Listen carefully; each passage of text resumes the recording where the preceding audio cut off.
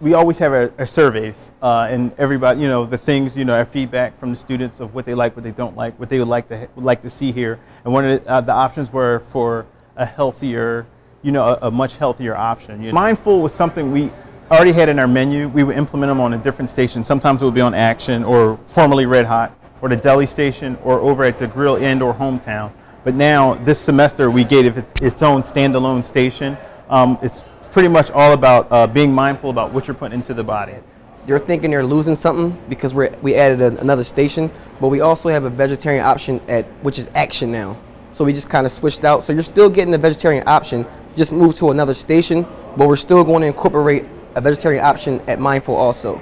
It's more about the portion control and like how many calories, and you're seeing everything that goes in it. Like when there is a picture up there, it'll show you every item that's in there, how many calories that you're getting.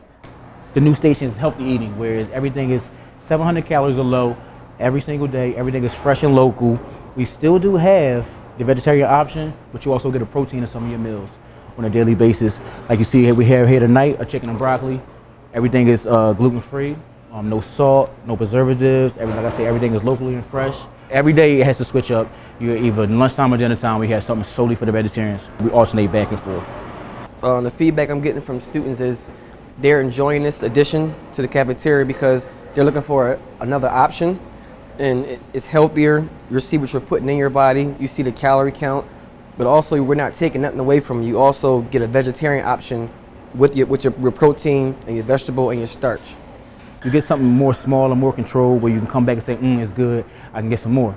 The different varieties of food, and also I'm getting students coming up here that I've never even seen before, that doesn't usually come to the cafeteria, but they heard about this station, and I'm getting more students now. So it started off slow, but it's picking up every night now.